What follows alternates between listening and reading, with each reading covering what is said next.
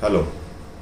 In this video, I will be talking about the myths surrounding cholesterol, why eating saturated fat is healthy, why sugar is more problematic than the cholesterol, and more often than not, statins are both harmful and unnecessary. The general concept that I come across is that too much cholesterol is bad for you. It builds up in your arteries, obstructs your blood flow, and eventually weakens your heart. Human beings need cholesterol. In the body, this waxy substance helps in the formation of cell membranes, and it is used to produce hormones like testosterone and estrogen, and it also supports digestion. So why does cholesterol get such a bad name? To answer this, we will need to revisit a nutritional controversy from the mid-20th century. The key player was a young biologist named Ancel Keys, who had formulated a theory where he argued that too much of fat in the diet raises cholesterol levels, and before he could be proved right, health bodies across the US were soon warning everyone to cut down on fat. There were a number of problems with this research, and his famous 7-country study showed that the nations that ate more fat also experienced more heart disease. Keys actually had access to data on 22 countries and not 7, and those which he excluded from the study painted an entirely different picture. There was no correlation whatsoever, and something other than fat consumption was at play. Then there was Dr. John Yudkins, who was a British doctor and a nutritionist, and he was skeptical of Keys' finding. So he decided to carry out a similar study himself, but he made sure to include far more data than Keys had. When Yudkin analyzed the numbers, he found that there was indeed a single dietary factor which was strongly associated with the heart disease, but it wasn't fat, it was sugar. Unfortunately, the work of scientists like Yudkin was disregarded, and Keys' attack on the fat went mainstream. Maybe you have heard that not all cholesterol is bad. If you have ever had your blood checked by a doctor, they might have told you that HDL cholesterol is actually good for you, and it's the LDL cholesterol that is bad. What distinguishes these two types of cholesterol is the density of the proteins that they are made up of.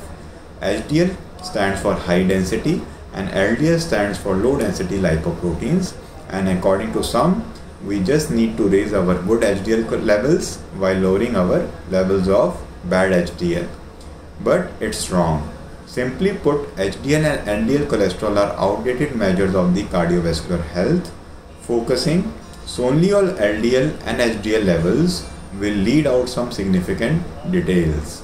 More important than the levels of HDL and LDL is the question of what subtypes of the cholesterol is made up of.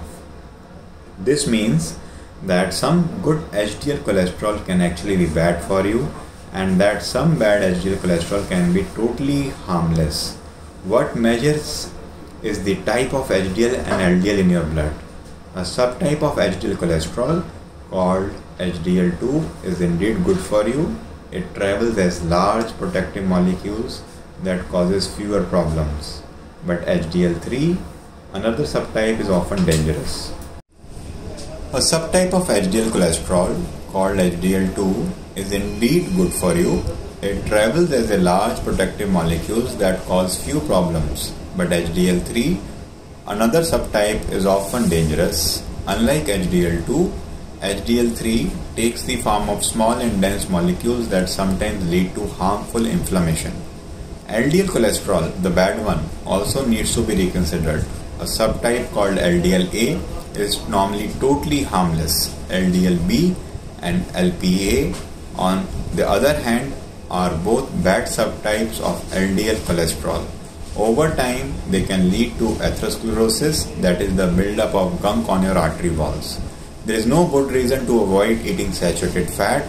Some people think that saturated fat can block your arteries. It might surprise you to learn that this has never been proven. The argument against saturated fat rests on the idea that LDL cholesterol is always a bad thing, and as discussed, that science no longer supports. In fact, saturated fat can actually be very beneficial on the cholesterol in your body. When we consume saturated fat, the level of harmful dense cholesterol molecules in our bloodstream decreases and our levels of large protective molecules go up. It is a sugar that is far more dangerous than the fat. Sugar can be bad for our health because of the way it interacts with the hormone called insulin. Insulin works in with a hormone called glucagon to keep our blood sugar levels in the order. Given an ideal diet, the two hormones will cooperate and keep each other in a kind of healthy balance. The problem is that we reduce the effectiveness of insulin when we consume too much sugar. To maintain healthy blood sugar levels, our oversugared bodies produce more insulin, and this in turn leads to elevated level of insulin in our bloodstream. The effect of increased insulin are raised triglycerides and increased glycation. And unlike all over cholesterol levels, triglycerides are a fairly reliable measure of cardiovascular health. In general, the lower the triglycerides, the better.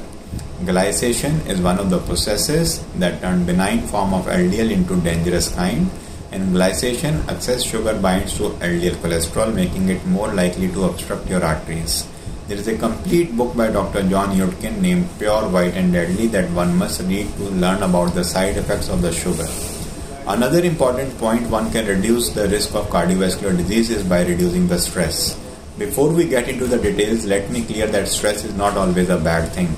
In fact, it was often beneficial for our ancestors.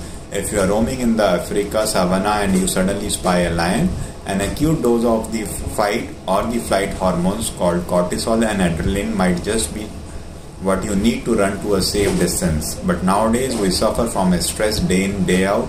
Work is stressful, social media is stressful, modern life is stressful, and since we can't simply outrun these things, our stress becomes chronic and our heart pays the price. Excessive amount of cortisol in the bloodstream can cause arteries to harden, making us more vulnerable to heart attacks and arrhythmias. When this happens, we have essentially overdosed on our own stress hormones. Next, I will talk about statins. More often than not, statins are both harmful and unnecessary. Statins are designed to lower the level of cholesterol in the body, but we depend on the cholesterol for a number of vital functions, including production of sex hormones and bile. And while it is true that statins can sometimes be helpful, it seems that any good that they do derive from their anti-inflammatory properties and not from their cholesterol-lowering effects.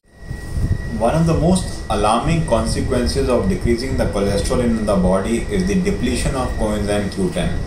This coenzyme is an important nutrient that helps the body maintain coronary health. A deficiency can lead to fatigue, weakness, and severe muscle pain. In fact, the side effects of depleting this nutrient are often worse than the cardiovascular symptoms that statin is meant to tackle in most of the cases. The disadvantages of taking statins vastly outweigh their benefit, and in all cases, statins are a gamble. That's all for this video. If anyone wishes to read more on this, there is a complete book on it, The Great Cholesterol Myth, Why Lowering Your Cholesterol Will Not Prevent Heart Disease, and a Statin-Free Plan That Will. This is a book by Johnny Borden and Stephen Sinatra. Best wishes.